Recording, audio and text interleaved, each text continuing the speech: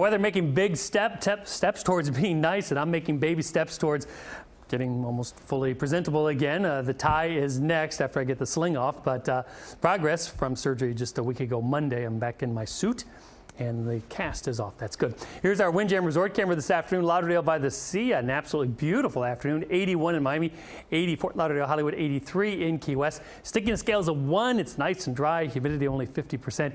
East-northeast breeze not blowing that hard. Temperatures right now, everybody in the low 80s across the area.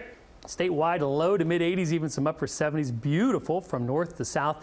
And also plenty of sunshine. Hardly any clouds out there with nice dry air covering the entire peninsula. The cold front that came through, you can see it out there, kind of working its way to the southeast. Not going to bother us anymore. High pressure's in control of our weather and going to remain in control for one more day before we start a warm up on a southeast breeze. So tomorrow, two of you looking good. Plenty of sun, a little bit warmer. Temperatures in the low to mid 80s. Then on Thursday, a little warmer yet, mid to upper 80s and a few showers possible. On Friday, we're ahead of a cold front that's coming our way. The front not here until Friday night. So very warm and humid and very breezy too on Friday. Storms develop. Front comes through Friday night.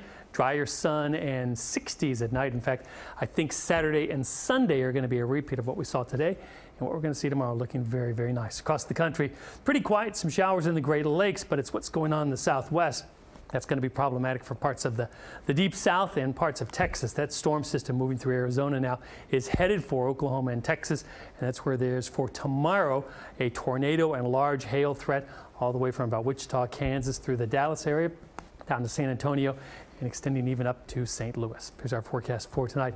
It's looking beautiful. Pleasant night, 60s inland, 70 right along the beaches. For tomorrow, look for a good deal of sunshine, just a few fair weather clouds, a smidge warmer. High temperature near 84 degrees. For boaters, winds out of the east at 10. Seas running 2 to 3 feet, a light chop on the bays. Taking us through the rest of the week. Temperatures warm up into the mid to upper 80s by Friday. Chance for showers and storms as well on Friday, but the Easter weekend is looking very, very nice. Back to you.